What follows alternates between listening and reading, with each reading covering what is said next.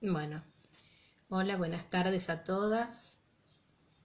Vamos a esperar unos minutos para, para que se sumen más chicas y empezar.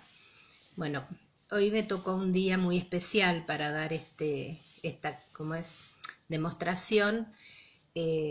8, Día de la Virgen, por eso la imagen del arbolito. Esto es parte de mi árbol, que es bastante más grande, pero bueno, quise por lo menos, tomé la parte de arriba, lo armé acá y después terminaré de armarlo en su lugar. Como verán, está todo con piezas pintadas sobre porcelana. Hace un par de años que comencé a ir pintando piezas, hay piezas con lustre, plumín, y ahora incorporé algunas que hice en cerámica, pero que después las pinté también con la técnica que usamos nosotros habitualmente.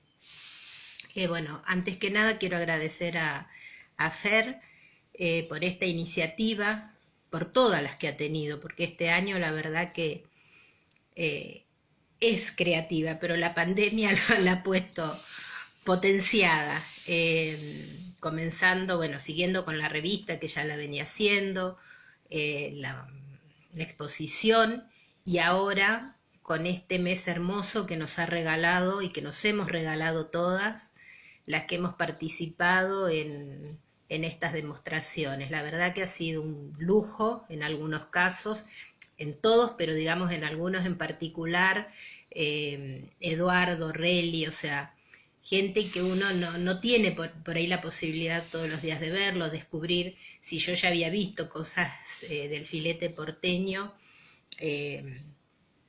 como es con Cecilia, pero hemos visto cosas maravillosas, la verdad, que ha habido de todo. Justamente eso era un desafío también. Yo dije cuando pensé, bueno, ¿qué pinto? Vimos bellísimos paisajes nevados, Papá Noel, como es, estrellas federales en distintas maneras, con distintos tonos, distintas técnicas. Entonces lo que se me ocurrió, más que era hoy, el día que me tocaba, era hacer un pesebre, pero un pesebre distinto. Habitualmente estamos acostumbrados a los pesebres, yo también tengo mi pesebre tradicional, y tengo uno más pequeñito. Esperen que doy vuelta y les muestro, a ver si ahí se alcanza a ver bien, que está el más grande, ese lo traje, es artesanal de España, y después está acá este pequeñito que es, a ver, ahí creo que se está viendo, que es del norte argentino. Entonces se me ocurrió hacer un pesebre norteño. Es muy simple. Vamos a ir viendo, doy vuelta la cámara para que empecemos con la demostración. Como les comentaba, es muy simple. Fíjense que es, bueno, la Virgen, María, San José y el niñito, con la fisonomía característica del norte nuestro. Tiene el diseño que yo dejé, es muy simple, y está hecho en 2 quemas nada más. Fíjense que yo, digamos, transferí, en realidad lo he hecho a mano alzada, porque es tan simple el diseño que no es necesario, pero bueno, si no uno lo calca, solo las líneas fundamentales para poder empezar a trabajar, porque después vamos a ir, ¿cómo es?, completándolo, y en una segunda etapa vamos a agregar esos muérdagos que están arriba, que es el único detalle que tiene hecho luego a plumín. Fíjense que también, yo como les comentaba que venía haciendo las piezas para el arbolito pintadas sobre porcelana, hice una donde podemos ver el mismo motivo. Lo único que hice, bueno, giré los colores y le hice distinto el motivo en la ropa, y al ser solo redondo no tiene, por supuesto, las partes de afuera. Esto también me llevó a pensar que, como les comentaba, yo el año pasado había hecho una serie de plaquitas cerámicas para pintar para el arbolito, y quedaron ahí, no las pinté, y ahora me acordé. Entonces se me ocurrió tomar algunos de los trabajos que fueron haciendo las artistas que me antecedieron, y acá les muestro. En este caso, por ejemplo, tomé los que hizo María del Carmen Lloca, que eran las galletitas de jengibre, ¿se acuerdan? Yo había hecho las plaquitas estas. En este caso es el de Mariana, ¿sí?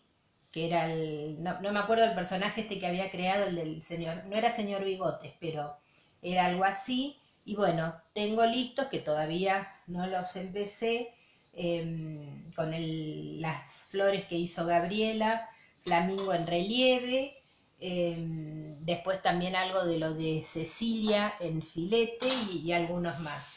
Eso me pareció una linda idea para incorporar y que ustedes vean cómo podemos adaptar lo que estuvimos viendo, no solo para pintar un plato. Yo acá lo hice sobre un azulejo porque era nada más que para ver el motivo, y después aplicarlo a lo que uno quiere, que puede ser algo para colgar en el arbolito, para un centro de mesa, para un servilletero, para un regalo. O sea, es disparar la imaginación. Bueno, vamos a ir empezando. Los colores también son muy pocos, como yo les comenté ahí. Voy a girar porque vamos a comenzar con el celeste. Yo le di un fondo celeste. Para eso vamos a ver, sí, también, a poner, esperen que voy a agregar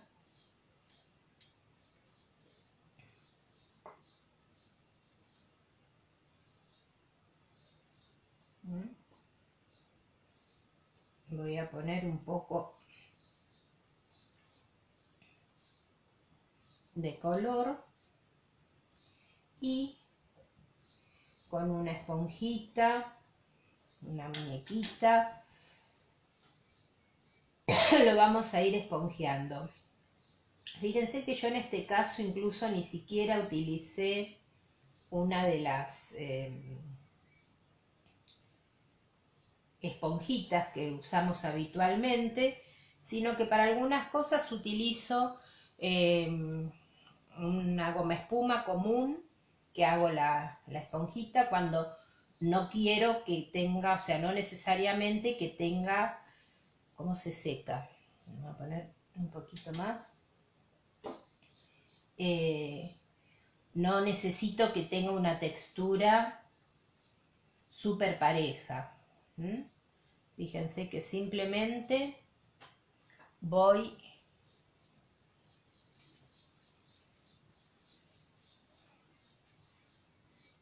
poniendo, y acá no me preocupo mucho si me paso un poquito, justamente por eso empezamos por esta parte. Si me paso un poco, porque luego puedo limpiar. Lo que sí tengo el cuidado de llegar a todos los rincones. Esto es algo que todas alguna vez han hecho. Como les comentaba, es un trabajo muy simple. No vamos a ver técnicas nuevas, sino simplemente aplicar cosas que ya nosotros venimos haciendo a este diseño. Fíjense, si hace falta, limpio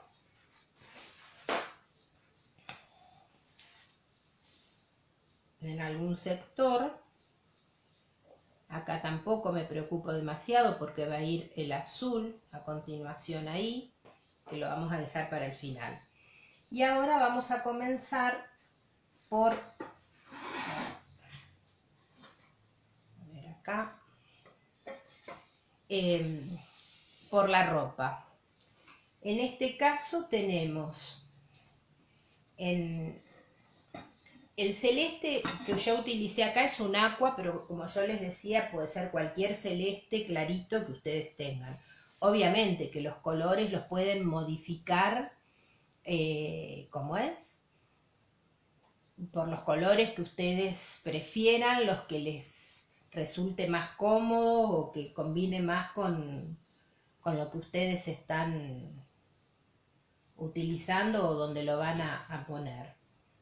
Vamos con un pincel, que puede ser un pincel redondo, chato, eso como ustedes estén acostumbrados. Vamos a poner el color. Fíjense que yo empiezo de este lado porque voy después a barrer hacia adentro. Fíjense que acá estoy poniendo el color nada más.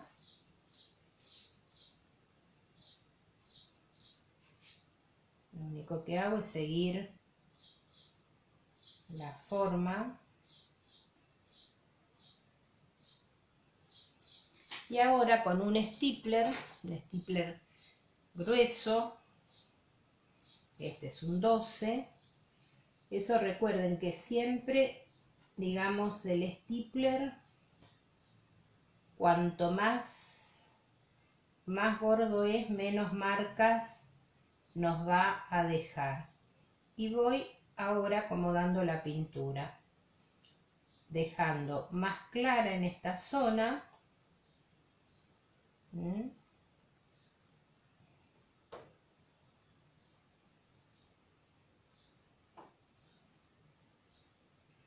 Voy barriendo y punceando para el otro extremo.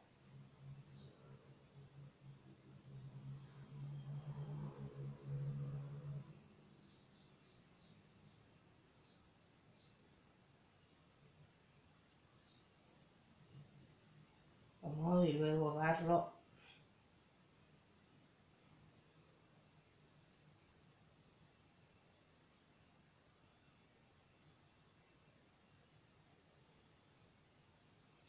Tampoco me preocupo demasiado, un pelito, lo cual siempre suele pasar, en que quede una textura súper lisa, porque también ayuda, o sea, yo quiero que quede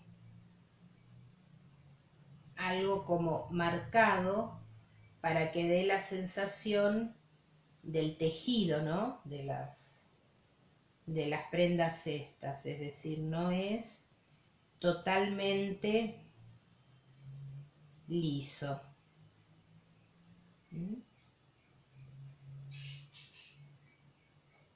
Voy llevando, lo que sí voy a tener es el cuidado,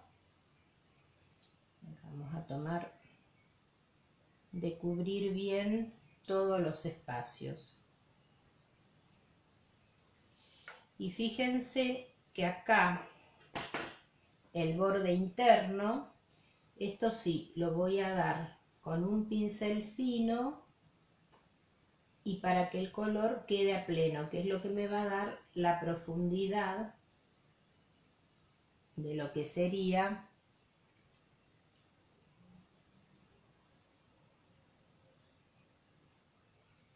el traje de San José.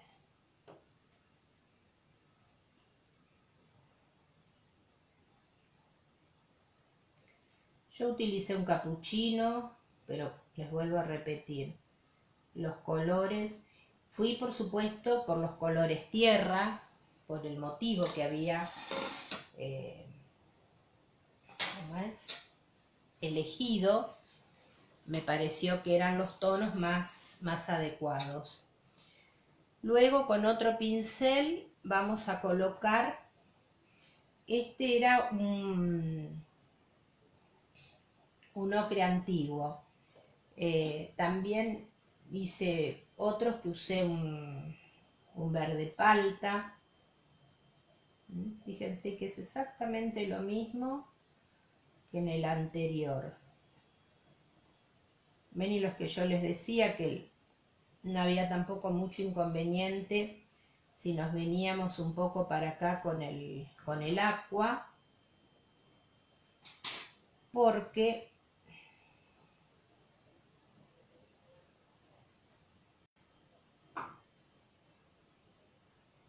luego vamos a ir acomodando la pintura de este lado y ni se va a notar porque es tan clarito. Si acá vamos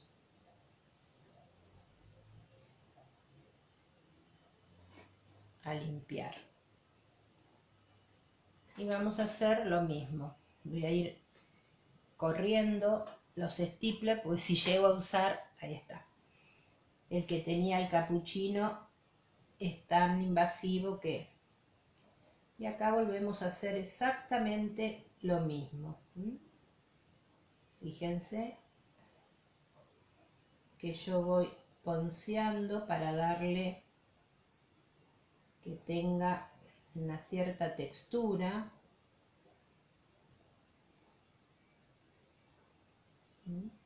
Que no quede de todo liso, si bien después con el plumín le vamos a dar alguna guarda encima. Estoy mirando a ver si... Creo que no hay ninguna consulta. Volvemos acá a limpiar porque... Sí.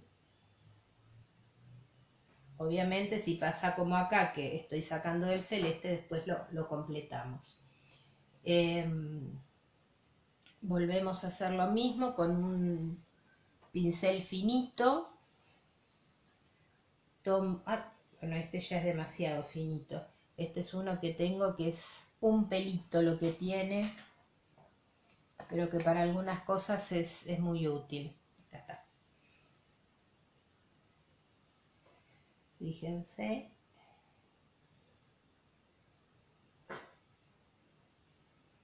Que tomo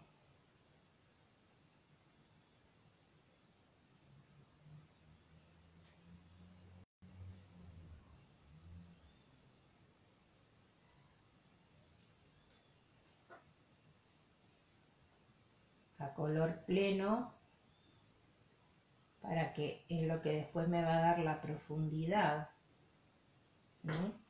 Es como que son los dos brazos. Piensen ustedes que es una figura muy estilizada de lo que es, ¿cómo es? El cuerpo. Entonces es como que los brazos estarían por debajo de la ropa sosteniéndolo al niñito. Yo con el mismo color hice algunos detalles acá, pero ahora vamos a ir a hacer, así vamos trabajando siempre de afuera hacia adentro para poder ir limpiando lo que se pase. Fíjense que yo ahora lo que voy a...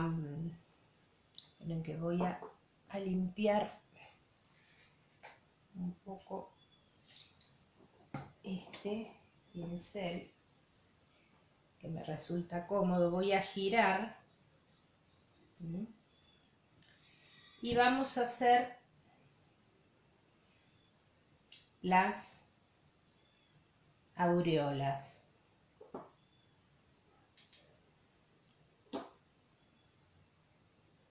Que lo que tienen es un pequeño degradé Entonces, yo lo que voy a hacer es poner el color en el borde.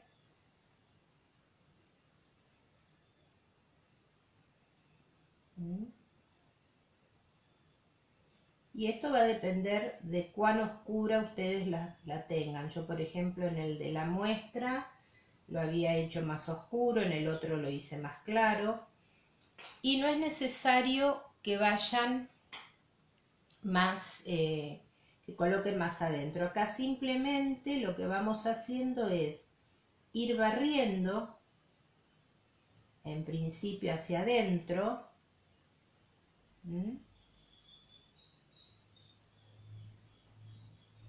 Y acá de nuevo, no nos preocupamos si pasamos el diseño, porque después lo vamos a poder limpiar. Por eso es cosa que no podríamos hacer si yo primero hubiese hecho el interior.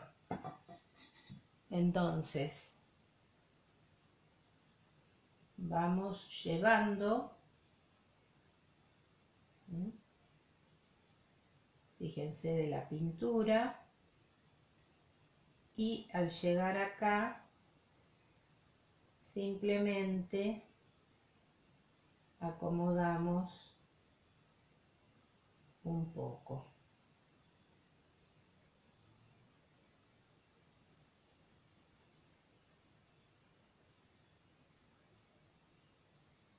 Después esto, todo el borde va a llevar una línea de puntitos. Si vemos que necesitamos un poco del color, ahí está, agregamos.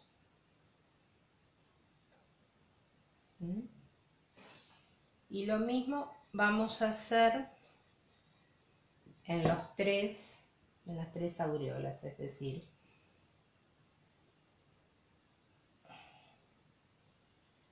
en la de San José y en la del niño.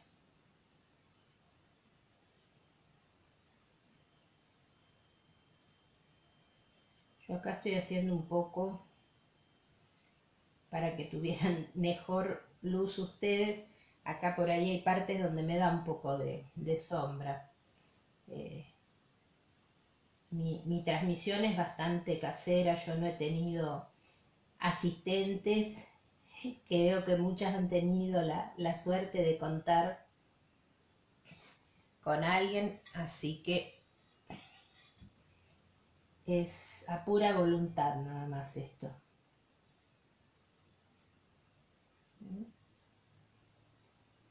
Ahí arrastra un poquito del negro del lápiz, pero no importa porque, como saben perfectamente, cuando quemen el horno va a desaparecer.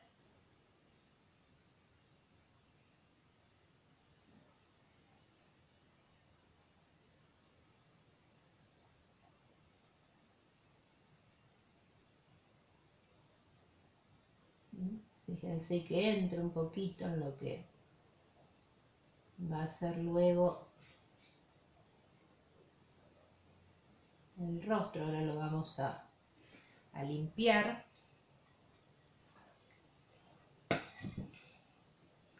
Y por último vamos a hacer la aureola del niñito.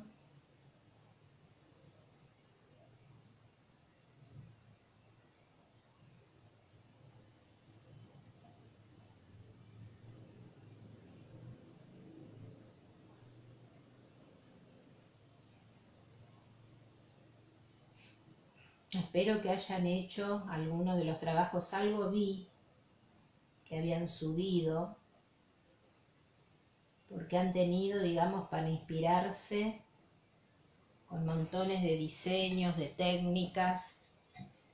La verdad que, como les decía hoy, Fernanda ha estado maravillosa con esta idea que nos ha permitido, a pesar del distanciamiento al que nos hemos visto obligados más cerca que nunca, con esta posibilidad. ¿Ven? Si es necesario, limpiamos.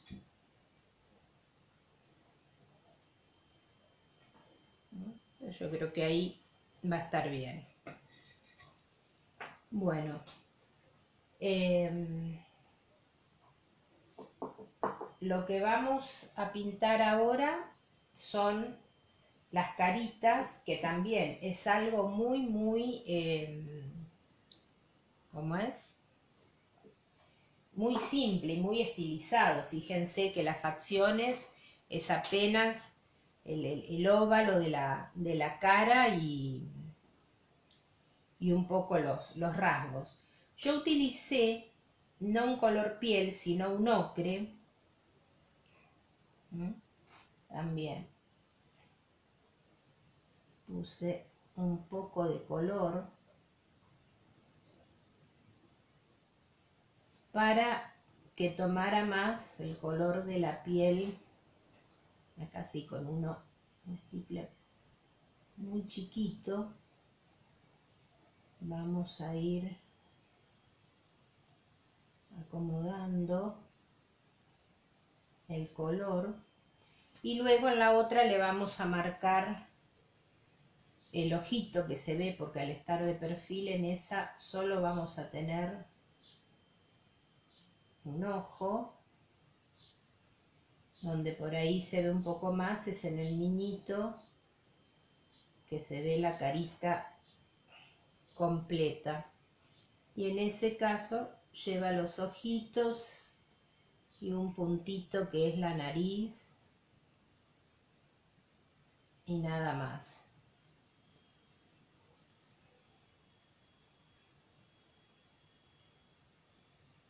Lo mismo vamos a hacer. Yo creo que se está viendo bien, no veo, porque tengo así la computadora, pero uno al estar mirando lo que va haciendo, me olvido de mirar. No creo que vayan a tener mayores inconvenientes. Igualmente yo después leo todo y si hay alguna pregunta o algo que hayan hecho, lo voy a responder.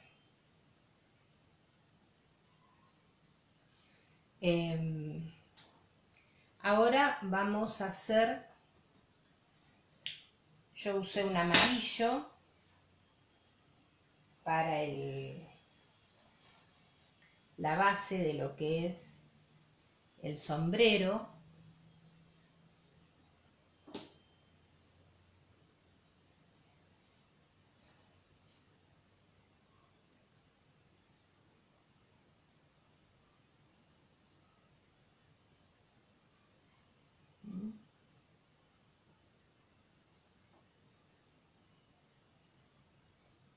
Y en el medio vamos a ponerle también del capuchino. Fíjense que acá lo único que hago es darle apenas un poquito de luz en el centro para que dé más la sensación, digamos, de que se trata del sombrerito, del gorro, que no quede una cosa plana. Con el mismo color vamos a hacer la capuchita del niñito.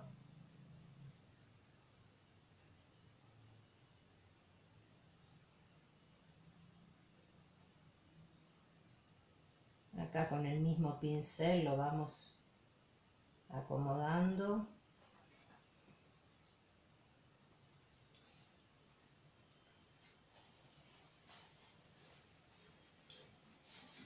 Y luego podemos tomar alguno de los colores muy suavecito para dar una base a la ropita. Puede ir en otro color, a veces cuando estamos pintando y quedan esos restitos pequeños, de colores los vamos aprovechando para todo esto. Acá vamos a pintar el pañuelo que está por debajo .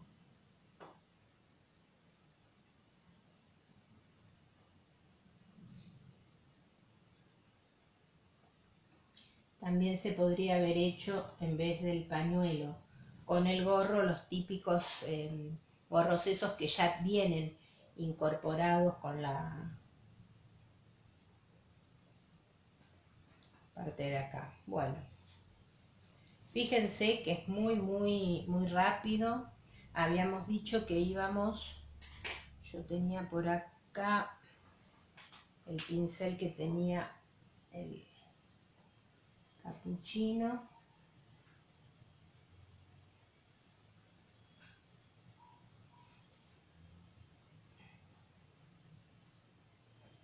Para hacer ahí. Y lo que quedaría por hacer en esta primera parte es, por un lado, yo usé un sepia oscuro. Fíjense que no utilicé negro en ningún momento para que no fuera tan duro.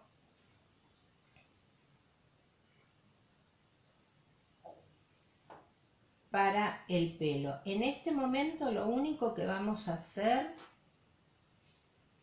es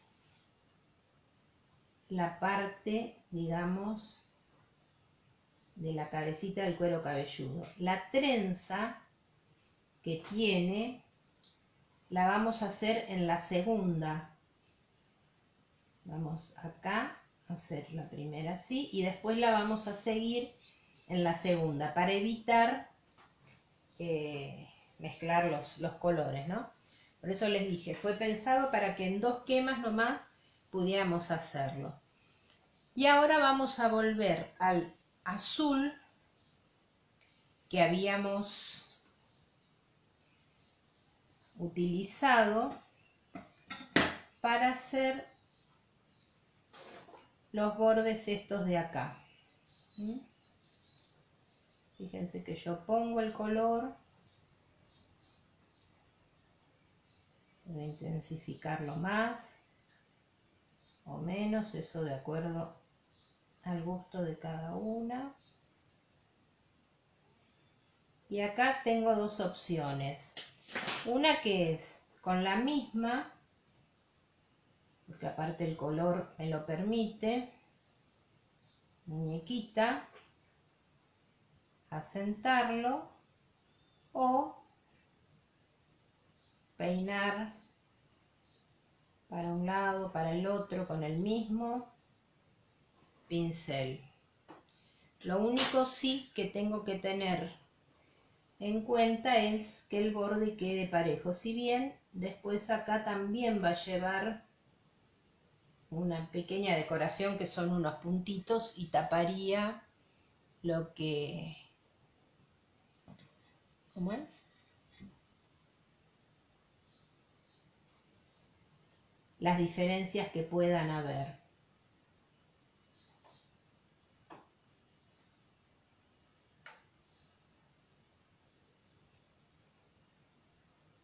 Este tipo de trabajo, digamos, no tienen excusa de que, uy, hoy ya estamos a 8, no me voy a poner a pintar, porque fíjense que es súper rápido, es muy sencillo.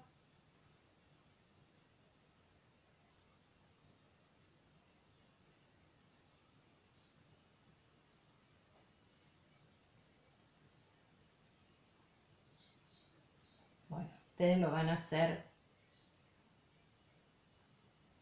con un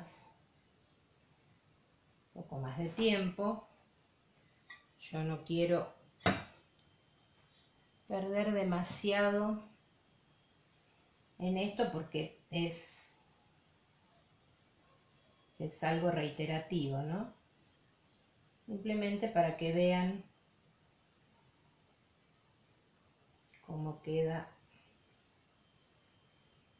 terminado. Esta primera me acomodo un poquito. Acá en los bordes le podría haber usado también, ¿cómo es? Lustres, haber hecho alguna textura, lo que fuera. Ahí lo toqué. Pero simplemente quise, justamente, como era un motivo tan sencillo, que esa sencillez también estuviera en la pintura y que no por eso deja de ser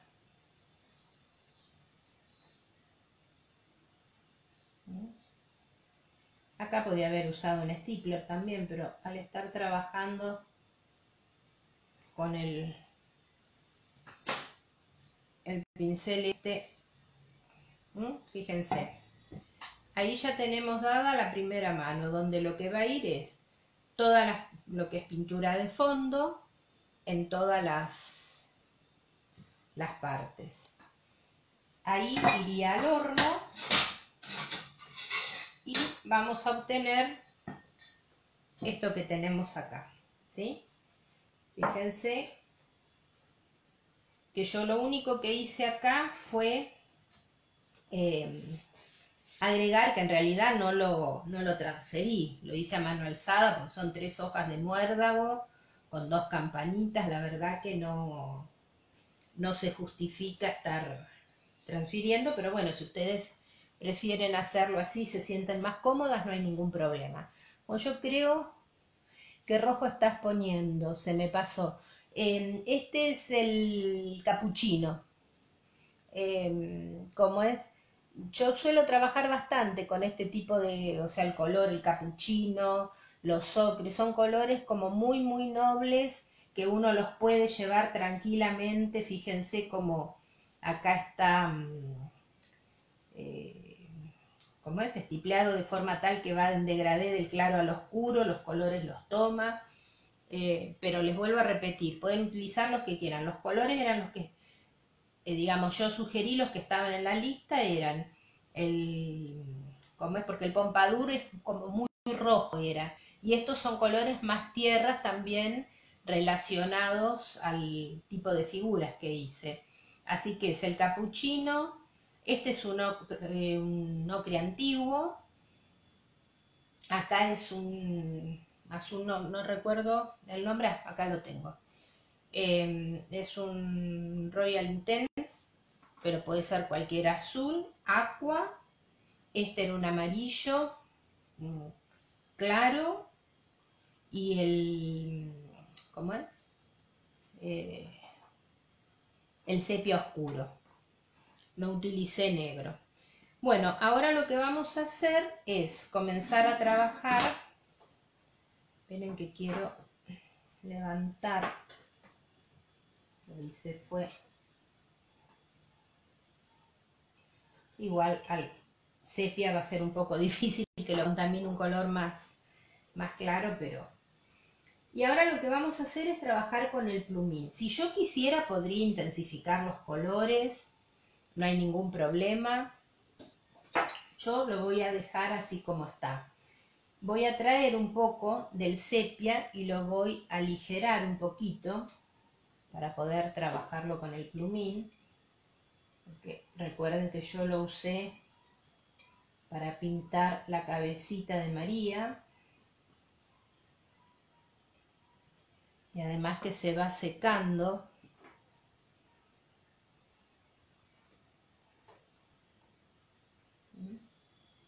Vamos a probar. Está un poquito todavía.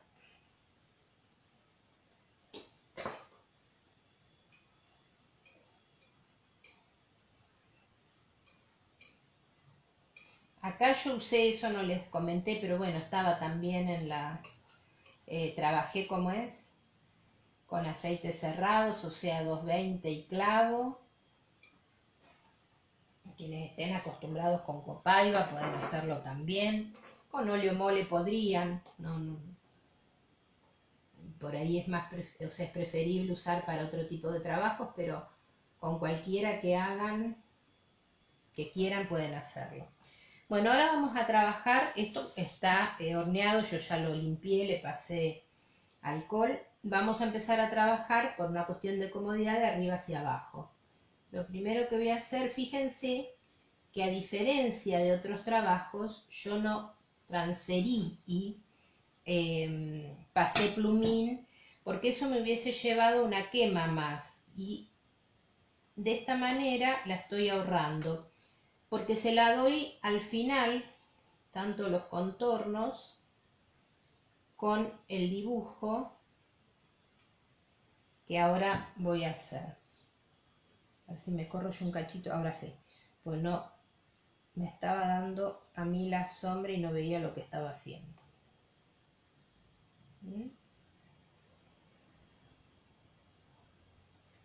Fíjense que con el plumín, y acá le vamos a hacer una guardita que puede ser un zigzag, lo que ustedes quieran. Y acá podemos, por un lado,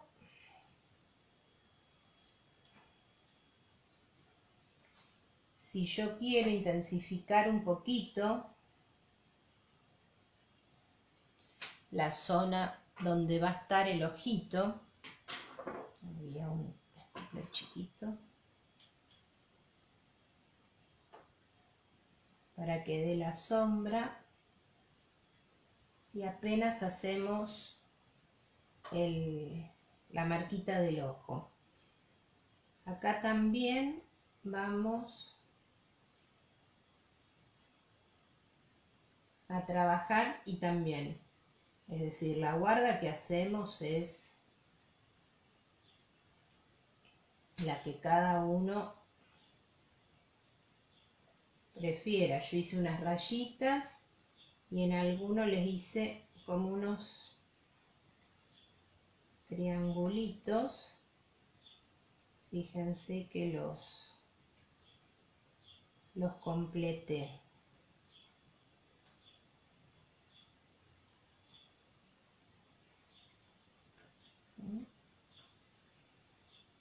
Y acá vamos haciendo todo el contorno. Por eso se acuerdan que les decía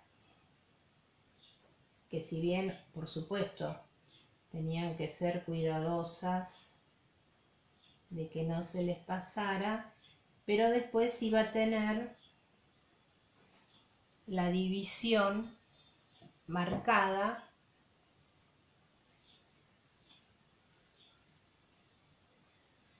con el plumín.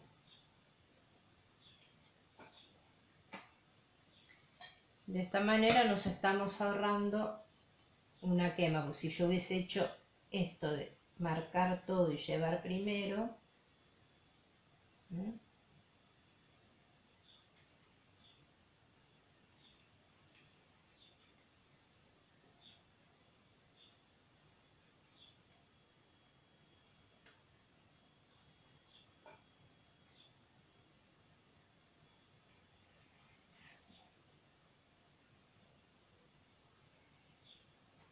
en este caso lo que vamos a hacer, como les dije, son los ojitos y apenitas.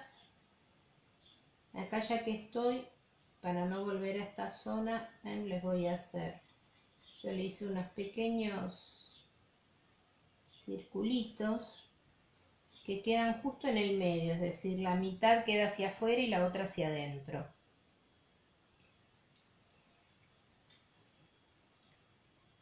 Acá, a propósito, fíjense que lo hice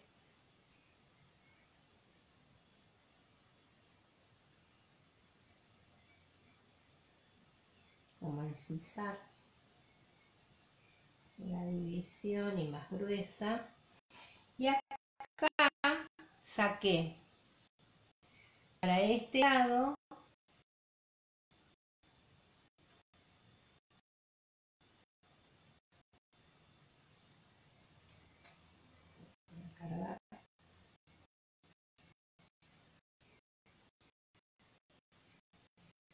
unas líneas siguiendo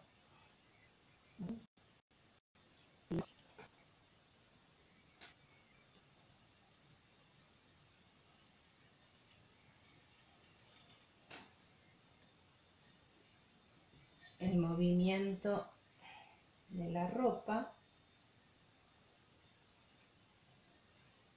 Esta la pueden también transferir, dibujar o hacerlas directamente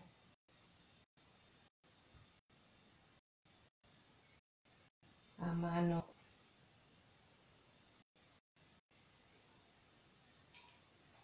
A mano alzada. Vamos a hacer la última arriba del borde. Plumín, no están ansiosos, hay que ir despacito. Y yo acá lo que le hice fueron unas rayitas en forma de espigas.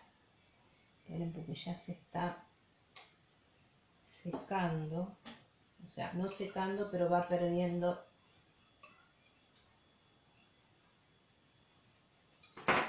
el punto. Ahora sí.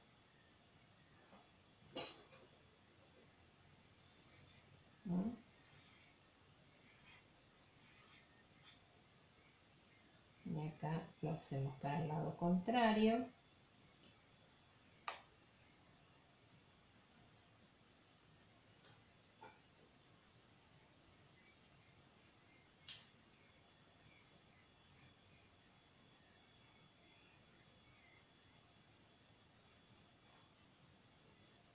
Así que yo las hago más gruesitas.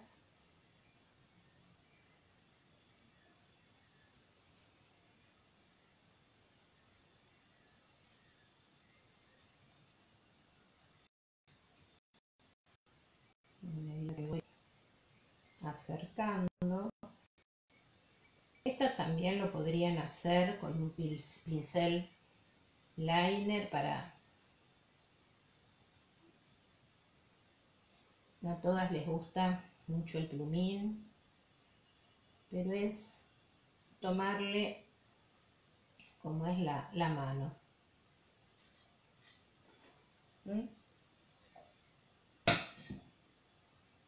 Acá lo terminamos así, vamos a hacerle el ojito. Y en este caso simplemente lo que voy a hacer es... Bueno, esperen que acá, como les decía, a mí me da, ahora, ahí sí, me daba el reflejo de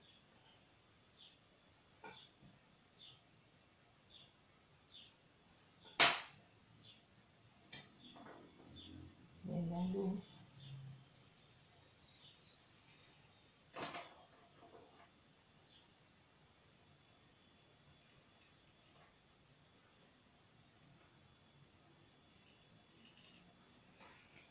Y en este caso le podemos hacer una guarda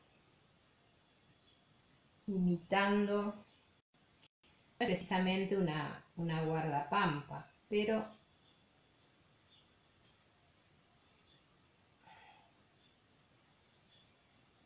con ese estilo también podrían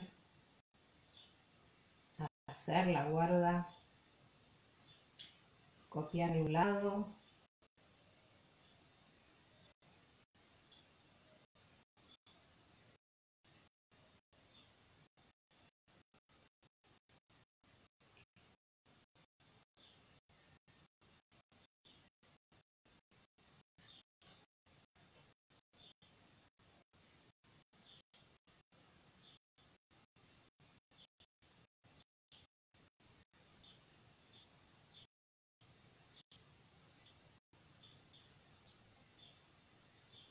Bueno, ahí está. Ahora vamos a hacerle, como les decía, que llevan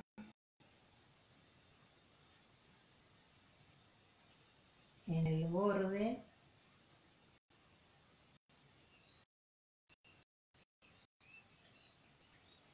Esto es simple, bueno, una decoración en este caso para destacar también lo que es la aureola. Primero había pensado hacerlo todo con dental, que me gusta mucho. Suelo hacer cosas así, que es la técnica de ir repitiendo motivos. Esta parte de acá sería una opción, pero me pareció que iba a quedar muy cargado y que lo lindo del trabajo estaba dado por su simplicidad. Fíjense que ahí ya está. Ahora lo que voy a hacer es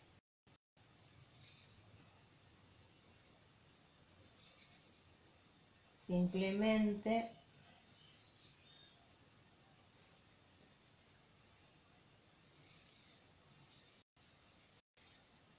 las hojitas de muérdago,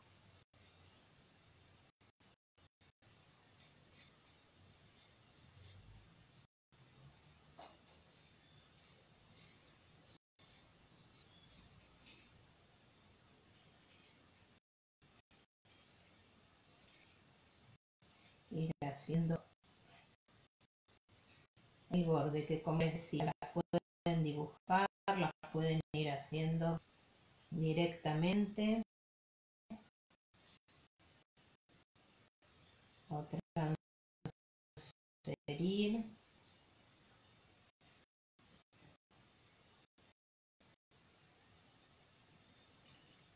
Hacer unas pequeñas nervaduras.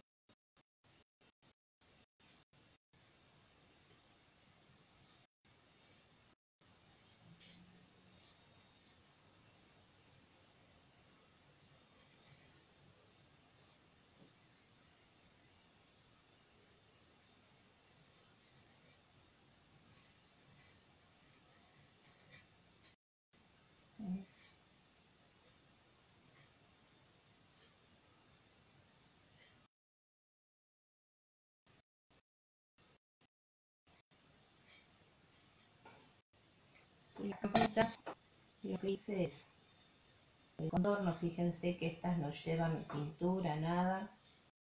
Acá nada más le hice como para dar una luz, una sombra mejor dicho, y separarla.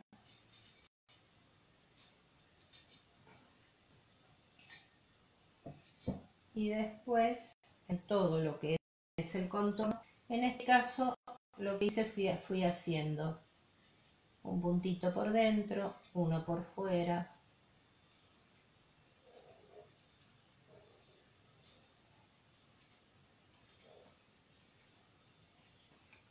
Fíjense que es súper sencillo. A veces si no tenemos pesebre o si armamos en algún otro lugar un pequeño arbolito, hacer un pesebre así pintado para acompañar.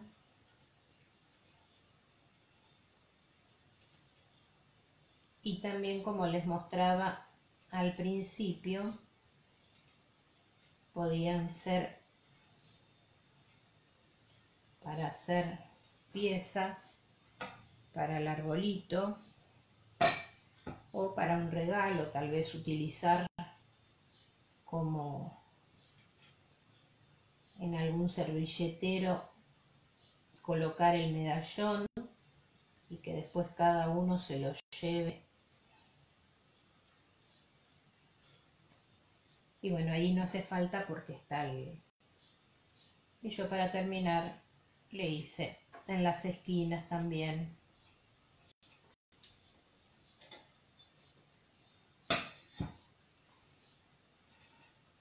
para como es, compensar la esquina aquella. Y ahí quedaría terminado el trabajo. Fíjense que es súper sencillo. Voy a sacar y voy a poner el otro para que observen cómo en muy poquito rato lo pudimos poner, pudimos hacerlo. Bueno, espero que les haya gustado. Ha sido una interpretación. A mí me encantó particularmente hacerlo, como yo les decía, hace bastante que no, o sea, pinto cosas para mí por gusto, pero iba a ser 2 años. Ayer no estoy dando clases, más lo había desarmado, había pasado a hacer otra cosa y bueno, ahora como que rearmé el lugar acá, porque quizás en algún futuro vuelva a dar clases, por ahora simplemente para pintar montones de cosas que tengo o a medio hacer, proyectos empezados. Bueno, igualmente el 13 nos vamos a encontrar hasta el Indis, que es el noche de hoy para este mes sesional que nos hizo vivir Fernanda y todos los que participaron. Quiero agradecerles a todos los que hoy me acompañaron, los que van a ver después el video, a todas las profesoras, maestras que han participado, maestros, pues estuvo Eduardo, también no nos olvidemos, a veces nosotros hablamos solo en femenino, pero hay hombres también que pintan maravillosamente, si bien son los menos, pero los hay. Les mando un cariño muy grande a todos. Por supuesto no estuve leyendo nada, como verán, pesqué ahí nada más un comentario, pero como es, después prometo que los voy a leer. Y acuérdense que pueden utilizar cualquiera de los proyectos que hemos visto por la web, van a ver, repiten lo que les mostré pintado tomando ideas de las profesoras antes. Les mando un beso a todos, les deseo lo mejor, que este año que viene vengan nuevos aires, que podamos volver a encontrarnos, pero creo que este medio, que este año, rescatando un poco lo positivo dentro de lo que nos tocó vivir, este medio de comunicación creo que que está muy bueno, porque no siempre la gente del interior tiene la posibilidad de viajar, de venir a las exposiciones, a los seminarios. Y este que generó una clase, pero de vez en cuando con una clase creo que es bueno, nos acerca, nos une y le da posibilidades a aquellas personas que por ahí empiezan y que no tienen tantos medios para ¿cómo es? Perfeccionarse. Bueno, gracias Fer, una y mil veces. Gracias a todos, les deseo un 2021 con lo mejor, con los sueños cumplidos de cada uno, que a pesar de todo lo que pasamos este año no los hemos dejado de lado. Les mando un beso muy grande, les agradezco y bueno, el 13 brindaremos. Gracias a todos.